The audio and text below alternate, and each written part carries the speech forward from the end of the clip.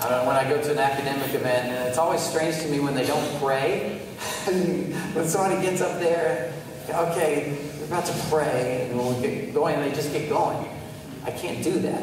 Lord, we ask that you would open our understanding to you. And if there is anything good, anything useful, anything that is truly reflective of what you're doing in your heavenly kingdom, then pray that this time together, this talk, would be to those ends, that we might be shaped more in the image you've made us for, the image of the Lord Jesus.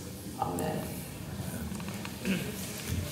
In his last published interview in May of 1963, C.S. Lewis died in November of 1963, the interviewer asked, "What do you think is going to happen in the next few years of history, Mr. Lewis?"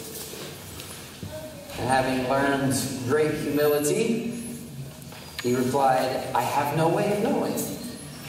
My primary field is the past. I travel with my back to the engine, and that makes it difficult when you try to steer. The world might stop in 10 minutes. Meanwhile, we're to go on doing our duty.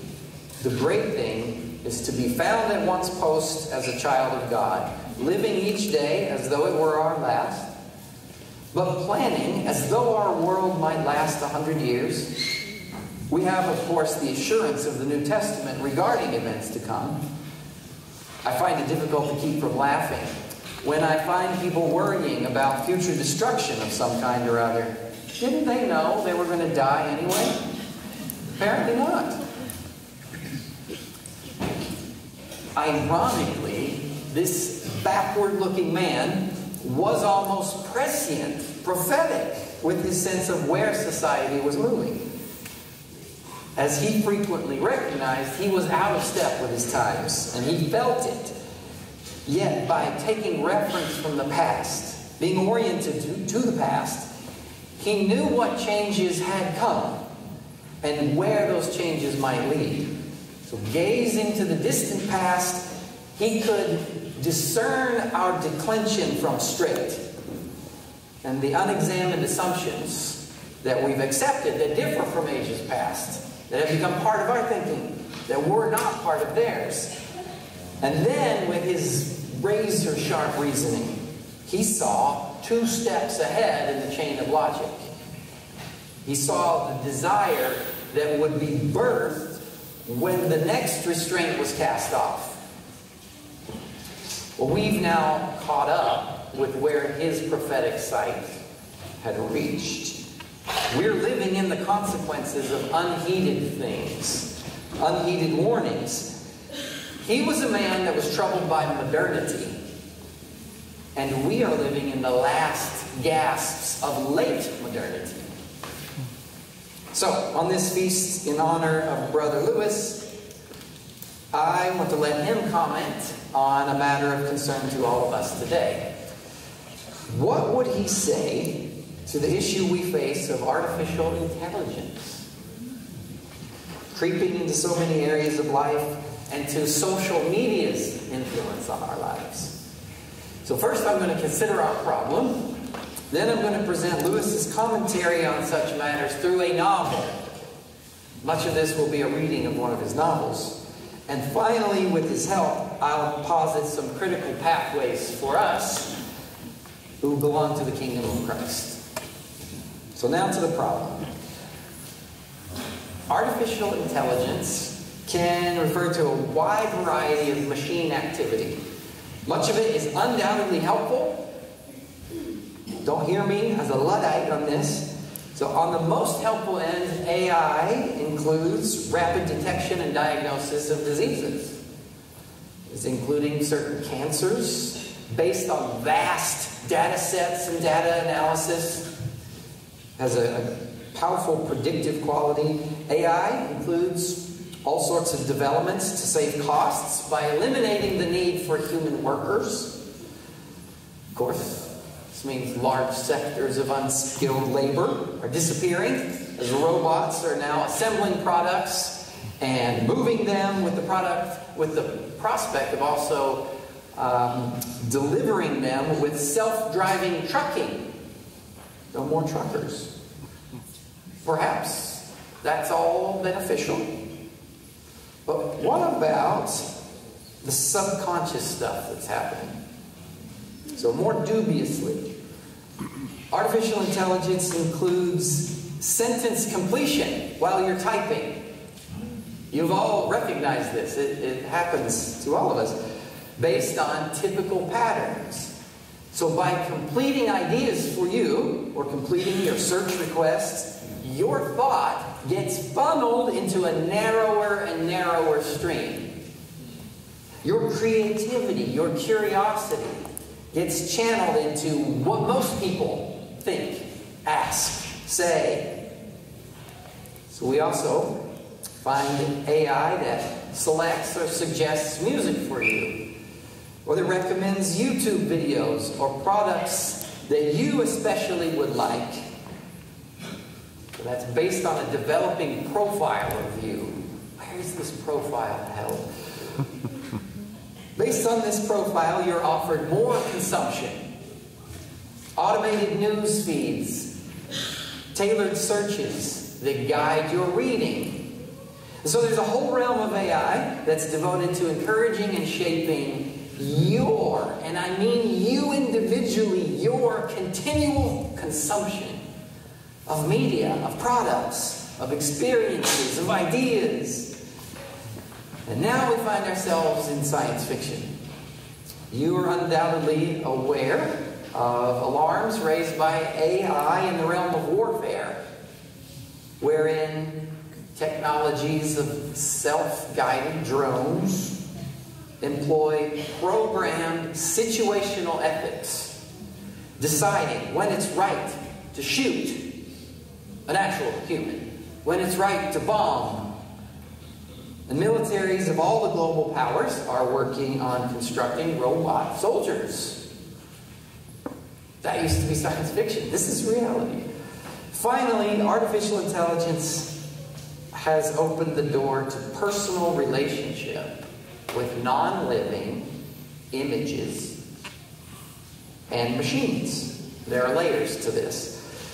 The technology we're facing, it ranges from conversations with a computer that draws from all of internet language for its ideas, to animated images that likewise are imitating images and activities that it finds across the internet, to robotics that learn to move and interact with a person. So for several years now, the Japanese have given over and hired the care of their elderly to robot companions because they are too busy to be present with them. Americans have been more interested in the potential for personal pleasure and personal relationship with machines.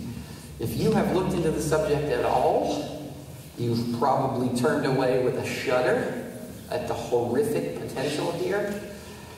So what used to be far-fetched science fiction is becoming reality. Oscar Wilde was right. When you remove moral restraints from the equation, which he was all for, life imitates art. We live into what our imaginations have produced. Then, of course, at the same time that the tech companies are warning about the need for regulation, and they're going before Congress and asking for regulation, they drive ahead without restraint, lest another company get ahead and get market share, all the while saying, "Stop us! Stop us from destroying the world." Well, 80 years ago, C.S. Lewis was thinking about these kinds of scenarios.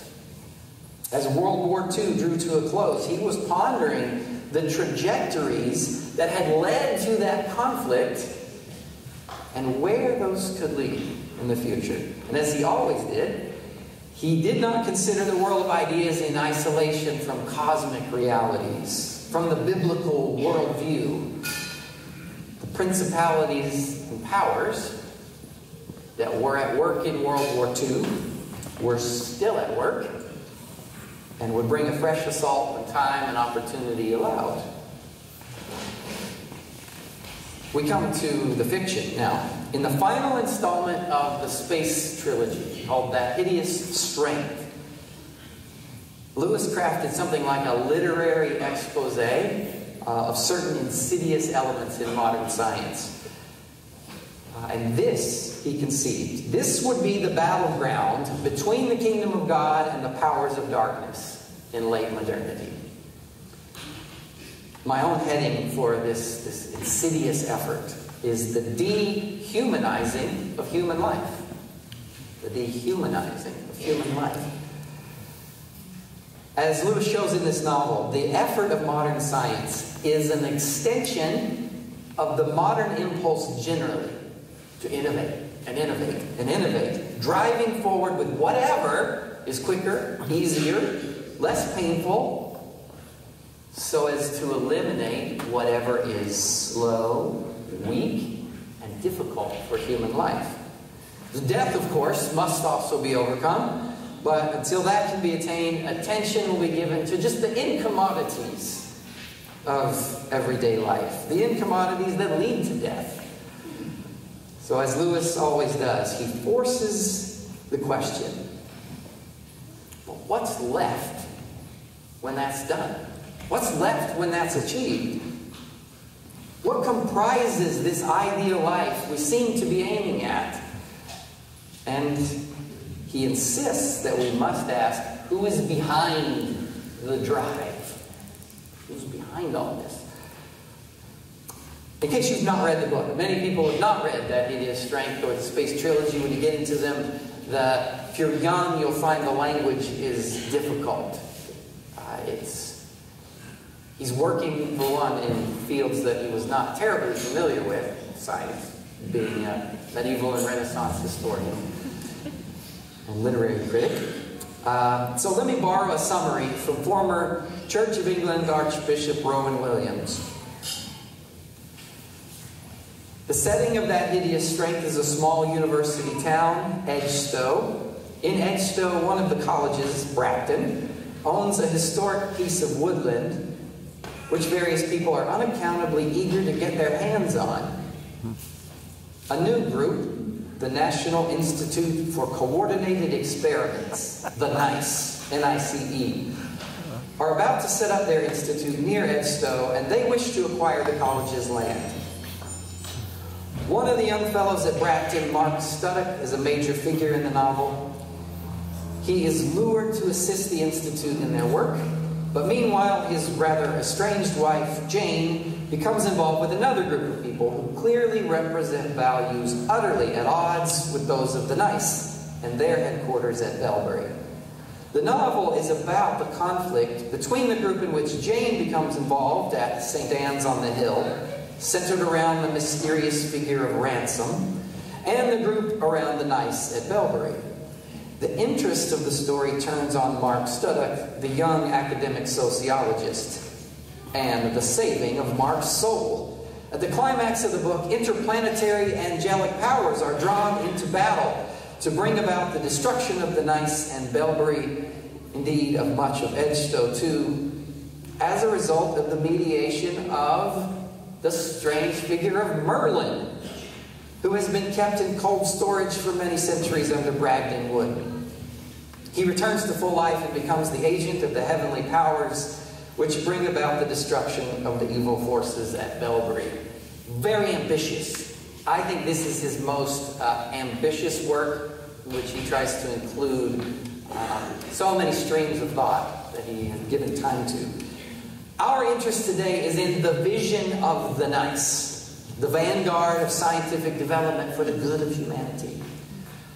So as Mark is about to be brought into the inner circle of the organization and shown what it's really all about, one of the lead scientists draws back the curtains, literally draws back curtains, to gaze on the moon. And there on the bare surface, he explains, success has been achieved. There is an advanced race slowly spreading their hygiene over the whole globe. Following their model, this institute, he goes on, is for something better than housing and vaccinations and faster trains and the curing of people of cancer. It is for the conquest of death, or for the conquest of organic life, if you prefer. It is to bring out of the cocoon of organic life, which sheltered the babyhood of mind, the new man. The man who will not die, the artificial man, free from nature. So, driving the experiments of the nice is the aim of uncoupling existence from body, separating being from embodiment.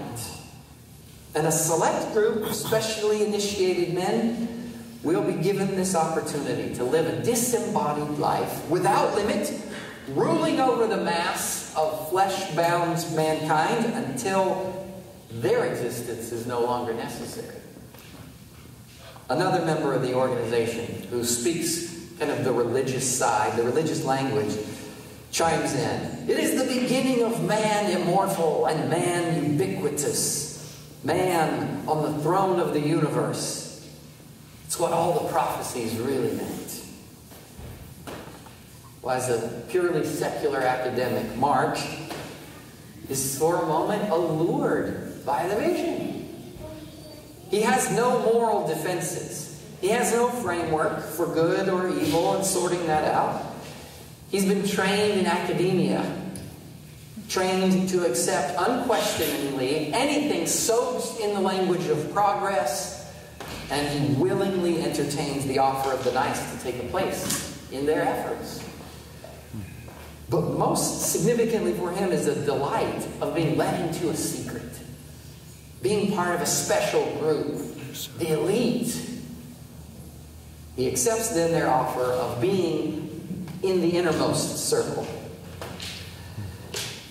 Now, he finds then, pursuing their vision of disembodied life, the experiments of the nice have brought them to isolate a human head, weird, mounted on a wall and sustained by artificial means. A disembodied head with enhanced brain speaks to Mark and demands his allegiance. Most of the scientists that are involved in these experiments, they believe that the intelligence of this head is a now liberated version of its original owner, a scientist named Althusser. We learn later that it is controlled by demonic forces that use it through which to speak. Once he's seen the head, Mark is invited into a circle within the inner circle, wheels within wheels. Here, the vision is explained more fully by one of these leaders of the nice, Frost. Casting vision for Mark, he says, the effect of modern war is to eliminate retrogressive types, while sparing the technology and increasing its hold upon public affairs. In the new age, what has hitherto been merely the intellectual nucleus of the race is to become, by gradual stages, the race itself. You are to conceive the species as an animal which has discovered how to simplify nutrition and locomotion to such a point that the old complex organs and the large body which contain them are no longer necessary. That large body is therefore to disappear. Only a 10th part of it will now be needed to support the brain. The individual is to become all head. The human race is to become all technocracy. The large population has served its function by acting as a kind of cocoon for technocratic and objective man. So let me clarify what he said. Modern war is to kill off undesirable people while creating new technologies. and enslaving the remaining population to the technology. The unfolding result will be ever more technologically dependent people. And the last step will be to give artificial life to the few victors. Let's be impressed for a moment. In 1946, C.S. Lewis comprehended modern science was motivated towards artificial intelligence. That the aim of some sectors would be to merge actual human life with technology. It wouldn't be until 1960 that the term cyborg was coined. It was in a New York Times article, May 1960. First defined, a cyborg is essentially a man-machine system in which the control mechanisms of the human portion are modified externally by drugs or regulatory devices so that the being can live in an environment different from the normal one. As you may be aware, today this is precisely the stated goal of several cutting-edge, for-profit scientific companies. A recent survey of the field states it boldly. A transhumanist, beyond human, a transhumanist future where humans develop technology to transcend their biological limitations is not in the realm of science fiction any longer. The next phase of augmentation is implanting or hosting different technology elements in a person's body, such as wearable devices, which is already used to gather biometric data or to interact with devices, followed by enhancing intellectual and physical limitations to redefine the human experience. As human enhancement technologies open up tremendous new possibilities, they will raise important questions about what it means to be a human. End quote. Goldman Sachs investment company forecasts that investment in AI technologies next year will reach $200 billion. Companies like Google, OpenAI, DeepMind, Meta, XAI are in competition for that investment. And so the pace of competition means anyone who has ethical qualms working in those organizations, has hesitancies, must set them aside or get behind, lose out on the investment. So as the novel demonstrates, the unmasked vision of human life as unlimited, death-defying cyborgs, imagined by the lead scientists, is not part of our popular conversation. That's not what we're aiming at. Most people find those thoughts revolting. It's the horrific side of science fiction. What everyday folks are interested in is any kind of technological development that makes existence easier or more pleasurable in the short term. So in his inaugural lecture on receiving the chair of Renaissance literature at Cambridge, Lewis described this feature that we live, this feature of modernity. Why does latest, he says, in advertisements always mean best? I submit that what has imposed this climate of opinion so firmly on the human mind is a new archetypal image, a guiding image. It's the image of old machines being superseded by new and better ones. For in the world of machines, the new most often really is better, and the primitive really is clumsy. And this image, potent, powerful in our minds, reigns almost without rival in the minds of the uneducated. After their marriage and the births of their children, the very milestones of life are technical advances. From the old push bike to the motorbike, that's to the little car. From gramophone to radio, from radio to television to handheld device. from the range to the stove. These are the very stages of their pilgrimage. But whether from this cause or from some other, assuredly, that approach to life which has left these footprints on our language, that new is best, is the thing that separates us most sharply from our ancestors, and whose absence would strike us as most alien if we could return to their world. That is, in pre-modern times, we would find that this idea had no hold, that new was better. In fact, the opposite was true. New was suspect. End quote. Incrementally, each technology we find is welcome if it can entertain, if it can take away pain, physical or emotional, if it can sexually please, or keep the body going with less effort. Technologies are welcomed if they save us a step, if they save physical labor, if they lessen emotional discomfort from just normal human interaction. Moderns simply accept what is new.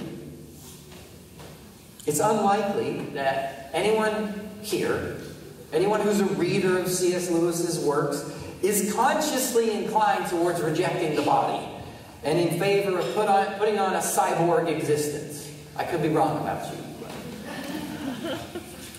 Even the secular sociologist Mark Studdock in the novel is put off by the fully unveiled vision. But long before that, long before he's put off, his enthusiasm is awakened, and his willingness to join the nice and its program is won by preliminary links in the chain.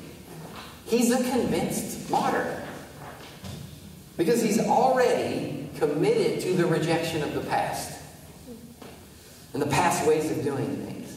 He eagerly accepts the public plan of the nice. His recruiter shares the outline. Hear this: a real education, including prenatal education, makes the patient what we want infallibly, whatever he or his parents try to do about it. Of course, it'll have to be mainly psychological at first, but we'll get on to biochemical conditioning in the end and direct manipulation of the brain. Immersive psychological conditioning. Biochemical conditioning. In 1946, Lewis already perceived that for common people to remove their inhibitions about direct manipulation of the self, there would have to be a process of desensitizing. People would have to slowly welcome the integration of their personal self with technologies, and that would require creating a sense of need, a sense of deficit that could only be met by the technologies. So for a change so directly against our basic understanding of being a human being, people must be made to want the loss of autonomy, to want and ask for less personal agency. In a horrible paradox, they must want to control their world so much that they give up control completely. Lewis painted that process in very broad strokes here. He called it re-education. What has actually come to be in recent years is called social media. I am hesitant to make this argument because I don't want to be thought of as old and out of touch. And I want you to like me, especially young people like Mark Studdock. I don't want to be one of the outsiders. I don't want to be thought as that. But the consequences are too important to ignore. We judge a tree by its fruit.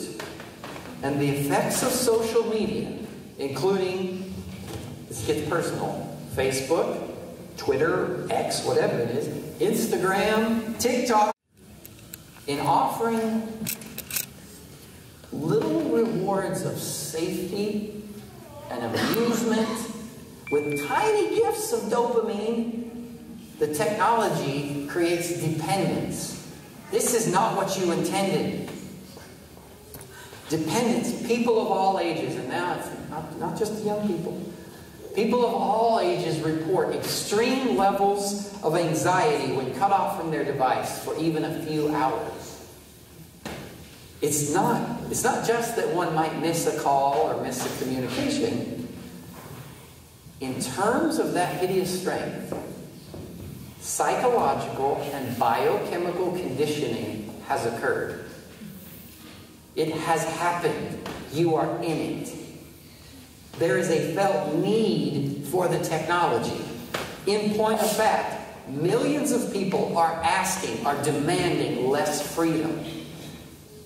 The desire to control discomfort has led to submission to technology and to drugs, and to the drug-like effect of technology. So trying to manage low-level discomfort, which is common to the human experience, we're surrendering en masse to much higher levels of control and manipulation. It's such a paradox. I don't want to feel bored for a moment, and so I surrender my freedom as a human being for life. Currently, 41 states are suing Meta, the owner of Facebook and Instagram, for purposely, knowingly using psychological manipulation on teenagers and creating biochemical conditioning on purpose. Implicit in the lawsuit is an admission that parents have no control, cannot adequately regulate their children's social media use, and so the government must step in to protect their kids. However you judge the merits of the case, I'm not arguing that. What it proves is there's a national awareness that social media is harmful. But Lewis is helping us see that it's merely a link in a chain of reasoning. It's merely a step in a process of dehumanization. So the theme of that hideous strength is not that science itself is bad. Rather, it's that technology has become the battleground. We might say even the principal strategy by which real, malevolent evil is seducing and destroying humanity. That's his argument. The war will certainly be won by the Creator of all. But lest we be among those who are deceived by the enemy, we need to be awake and aware of what's going on in the spiritual realm. Experiencing the power of technological possibility. Being among the few in control. That is the allure. It's the hideous strength. Lewis describes it here. Here, surely, at last, was the true inner circle of all. The circle whose center was outside the human race. Transcending the human race. The ultimate secret. The supreme power. The last initiation. So what Lewis does for us here is shock us into alertness. It's like a froggy marshwiggle stamping his nasty foot on a fire to pull us out of the frenetic pace of development so that we see the trajectory, so that we just think about it. Only by looking back, he shows us, can we see the incredible turn that we've taken. Modern technology, late modern technology for us, it's being driven by the aim of separating the inner person from the body. And in that pursuit, the mass of people will become servants of tech-driven bodily pleasure. Will suffer failed attempts to reinvent the body until the body itself becomes hateful. and we want to reject it altogether. The transgender rejection of one's biological sex is only an early symptom of attempts to reinvent a hated body, a body that just constrains us. So what then does he suggest we do in such a battle? In very transparent terms, he shows that it will be God who wins the cosmic spiritual battle. But in the midst of it, his people are to draw together. Now, I've focused the discussion so far on the doings and the deceptions of the nice. But in the novel, their work is countered by another group, gathered around Dr. Ransom, the protagonist of the first two novels in the Space Trilogy. They assemble at this place, St. Anne's on the Hill, the heart of ancient Britain. What they do there is a significant argument in itself. All around them is in turmoil. The nice is buying up land, tearing down houses like Saruman in the Shire. All the while, St. Anne's on the Hill is carrying on an alternate life.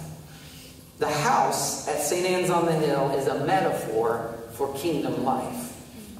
Standing on the highest ground for miles and miles around in the region, set within ancient walls, St. Anne's is described as a sort of hamlet with stables and greenhouses, orchards, vegetable gardens, and flower gardens. Within these walls, there's a circle of people who've come together for mutual support and refuge. Some of them have had their houses taken by the nice. Jane Studdock, Mark's wife, comes for safety and discovers truth. But most importantly, what they do there is wait. They're waiting for movements beyond anything that they themselves can affect. They wait for truth to be revealed. Jane has a sort of spiritual gift of prophetic vision. And they wait for the heavenly powers to act. There's a rationalist there, McPhee, who says, "You may wonder how any man in his senses thinks we're going to defeat a powerful conspiracy by sitting here growing vegetables and training performing bears." There's a bear that lives there. The answer is always the same. We're waiting for orders. He's a little annoyed by Ransom. But how they wait is important. They wait actively by living a pre-modern life.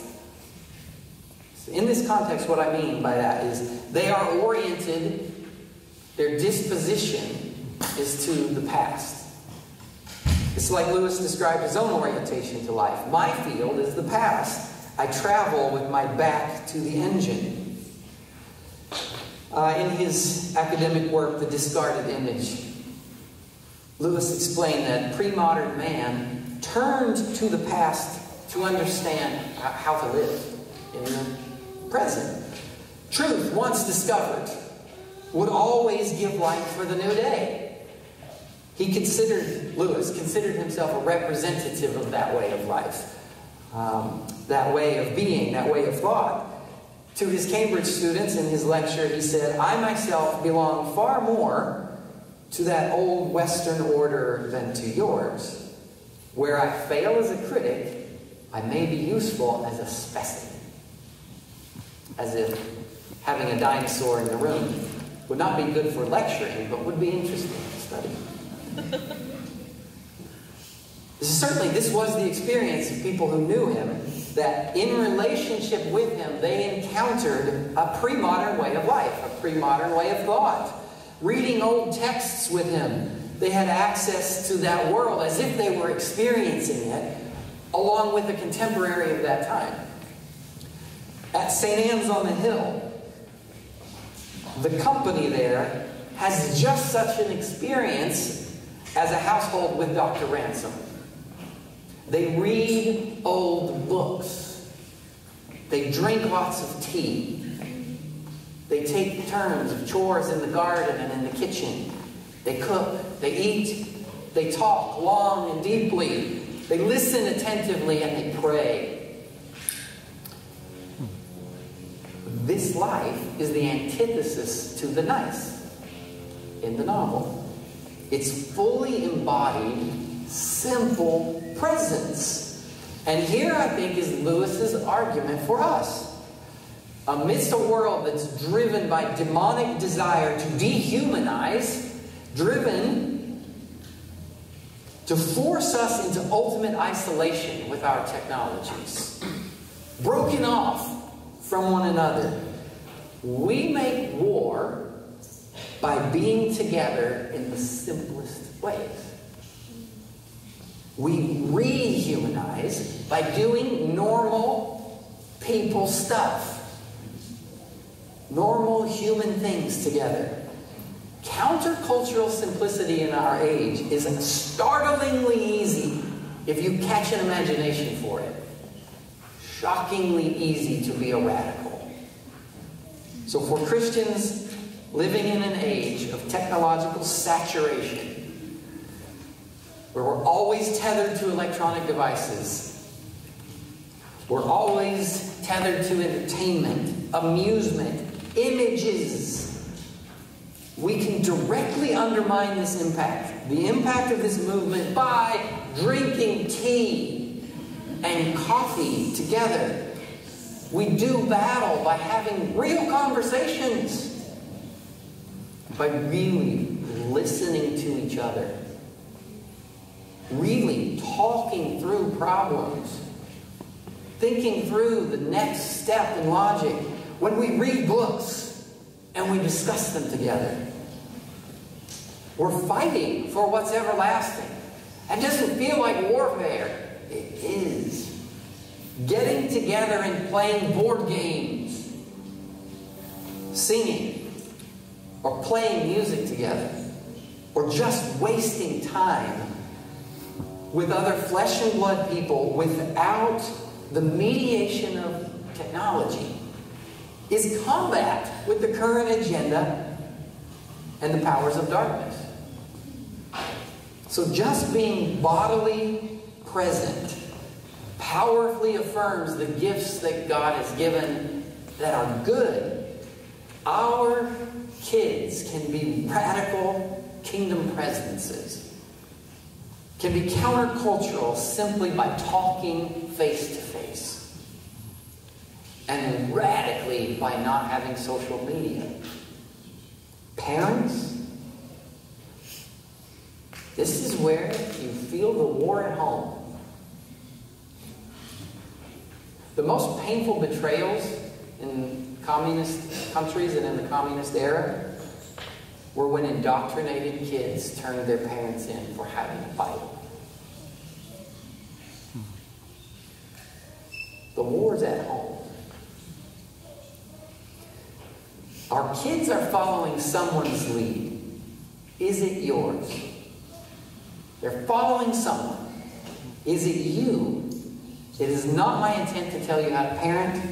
It is my intent to warn you. I am warning you right now. If you think this is just a talk, I'm warning you. Lewis was fond of the metaphor of a line. If there is no straight line elsewhere, how do we discover that another line is crooked? Likewise, it's by a different standard. It's by the inheritance of the Christian tradition, by what we've received of the faith, by the unchanging truth of Scripture, by the light of natural law, that we can sense how the ways of today and our times are out of joint. It's by the straight line we discern the crooked. Looking back, we see the bend in the road. We see how we've gotten off track. C.S. Lewis stubbornly insisted that he wasn't looking to the future. He was lying. His keen awareness of the past showed him where and how our culture was going, where and how it had diverted. And from there, it's merely an exercise of logic, which he was very good at, to imagine where we were leading. He left us a prophetic warning in that Hideous Strength. We are now living what he feared. But the battle plan is the same. It's the same as it's always been. And I close with this. Moses said to Israel, when the greatest technologies of the age were bearing down on them in the chariots of the Egyptians, and they stood on the edge of the Red Sea, stand firm, and you will see the deliverance the Lord will bring you today. The Lord will fight for you. You need only be still. Well, the Lord said to King Jehoshaphat when Judah was assailed by a vast army of Edomites and Ammonites, you will not have to fight this battle. Take up your position, stand firm, and see the deliverance of the Lord. Judah and Jerusalem, do not be afraid. Do not be discouraged. Do not be afraid. Do not be discouraged. The Lord will fight for you. You have only to be still. Amen. The end.